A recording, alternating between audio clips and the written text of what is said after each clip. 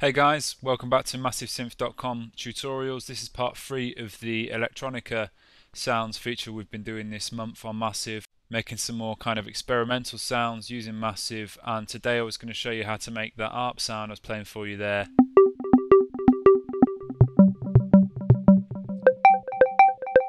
And also the drums I have playing on this sequencer, both kind of drum beats I've programmed, or drum sequences I've programmed using Massive, so I was going to quickly show you how I put them together at the end of the tutorial as well. So let's start with this ARP though first, and let's create a new sound in Massive and program this ARP. So we only use one oscillator for this sound, and we use a smooth square, and just take the compression off for now as well. And just put the wavetable position to halfway, and just pull the intensity down of that oscillator. And that's, I mean, we're only going to use one oscillator for this sound to just keep the tone quite pure and quite clean. It's worked better with just one kind of smooth square wavetable really. So next we can set up the filter. So in filter 1 slot, I'm going to have a DAF filter, and then pull the resonance down to 0 and the cutoff down. And so what I'm going to do to create that kind of envelope shape we had on the ARP there, I'm going to use a performer to modulate both the cutoff frequency and this intensity here.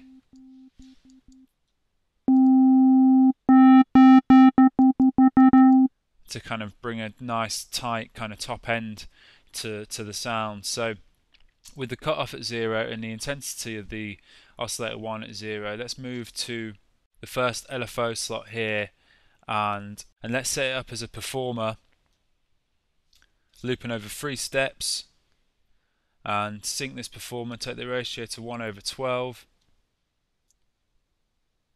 and if I modulate the cutoff frequency with this performer, drag the crosshair of this performer to the cutoff frequency of the DAF filter, then click and drag up, so it's kind of just past the F there, and then you'll got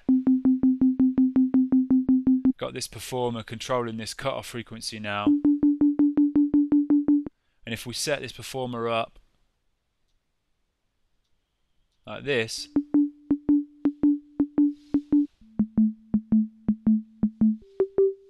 we've got that quite cool kind of envelope shape and sort of sequence going on there. And I noticed setting up this sound, like with the intensity of this oscillator 1 at 0, we apply the same or similar modulation here, just maybe not quite as high, just maybe to about a quarter of the way around. We're getting that increased kind of brightness on the sound if I turn that modulation off. It's just bringing a bit more top end into the sound using this kind of intensity. The intensity control is a bit like a low pass filter on these oscillators when you're in spectrum mode. So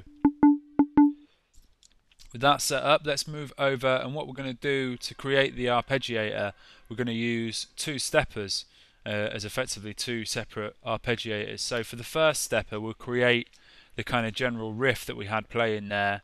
So drag the crosshair of this stepper to the first pitch modulation slot on oscillator 1, and then let's go +12, so holding Alt or Option, click and drag up to move in increments of 1 octave at a time to +12, and let's set up this stepper here.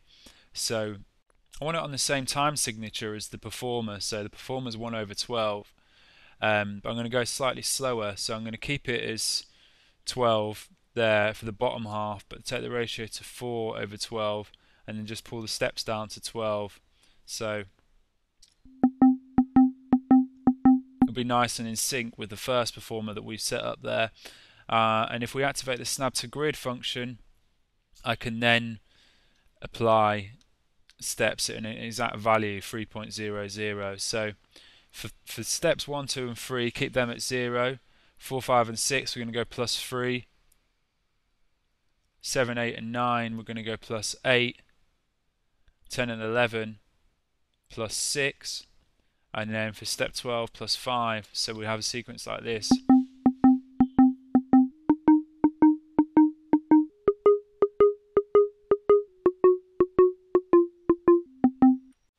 Okay, so what we can do next is set up the second stepper or arpeggiator to do like a kind of counter riff really. So this third LFO, convert it into a stepper, and drag the crosshair this stepper to the second pitch modulation slot on oscillator 1, and hold an Alt or Option, click and drag up, and go plus 12 again on the pitch modulation amount. And then let's set this stepper up. We can loop this over 3 steps, sync it, ratio 1/12, and what I want to do is set the third step, just go plus 7 on that third step, so now we get, you hear that? Every third kind of note, I guess, is getting that plus 7, that like little extra riff if I turn it off.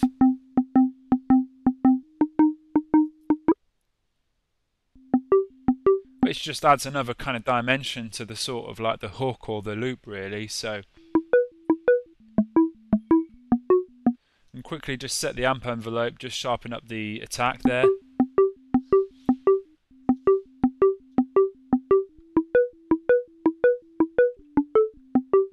Okay, so next thing I was going to set up with the sound was some noise. So using this noise generator down here, keep it as white noise, the color all the way up, and then just modulate the amp using this first performer. So click and drag the crosshair of that performer to the first modulation slot on the amp, click and drag it up, and then so now we should get some noise on the sound.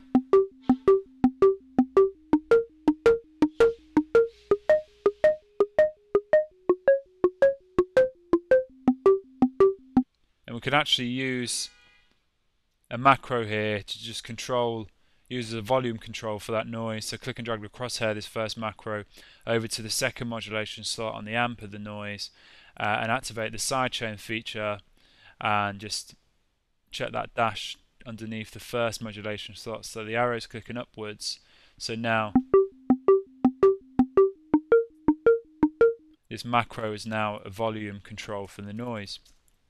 So I thought it was a cool kind of like to vary up the sound if you wanted to bring a bit more kind of sustain or release into it, was with this second filter slot we've got no filter selected. So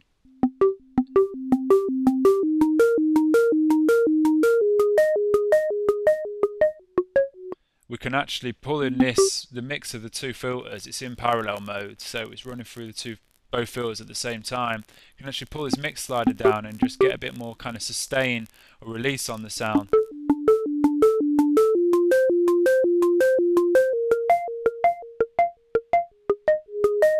So we can use a macro to control that again. So we can go ahead and rename this macro sustain. So the final thing to set up with this sound really is some effects. So in the first effect slot, add a classic tube and just keep the dry, wet and drive around 1/3 of the way up.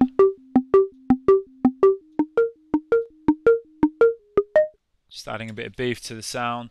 And in the second effect slot we can add a sync delay, and just keep the dry, wet really sort of just, you know, very subtle. So maybe 1/8 of the way up, and push the damp up a little bit. And let's set the left channel at 2/16 and the right at 3/16, so we get a nice stereo effect on the delay. Just pull that dry wet down a bit further, I think.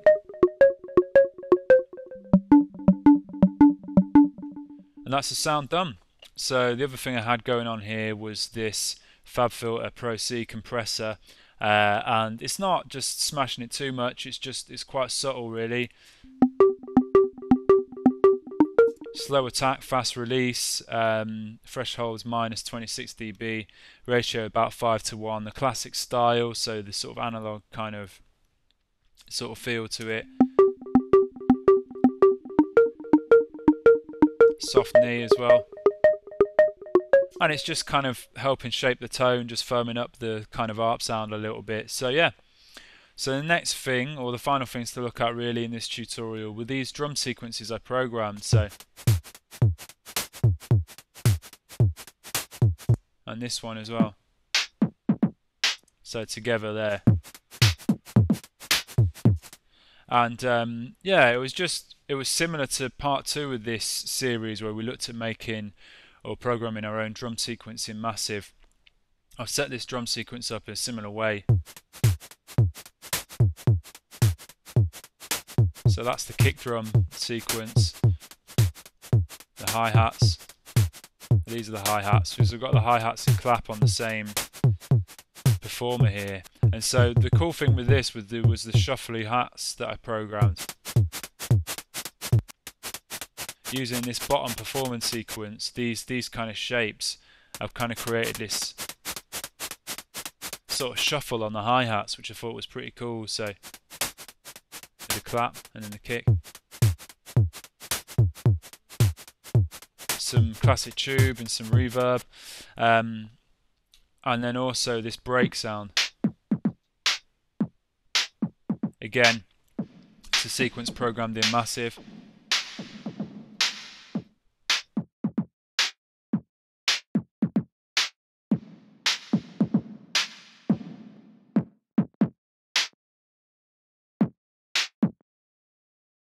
Using sine waves and noise generators really to create the kick drums and claps. And then I've got this stepper here is controlling this reverb send, so which is quite a cool effect. So I've got this stepper here modulating the dry wet control of this reverb, and then this sequence programmed in. So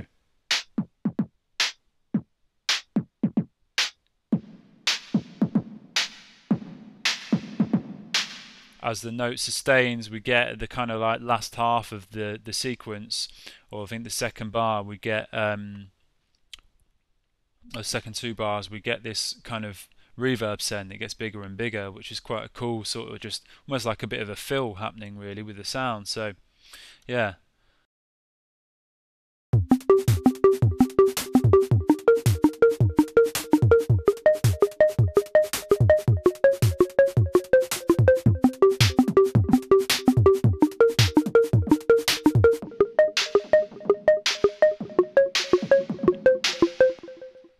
I've actually also got some compression on this drum sequence, just the Fab Filter Pro C compressor again, and I just used the parallel compression preset and just tweaked it a little bit, but it just has a really nice kind of effect on those drums. If I bypass it, it's just bringing them to the front a little bit more and just kind of like tightening them up a bit and stuff. So yeah, that's it really. So any questions about how we put that ARP sound together, or any of the drum sequences using Massive, please get in touch, let us know. And yeah, I hope you enjoyed that tutorial, and thanks for watching. Alright, cheers, bye.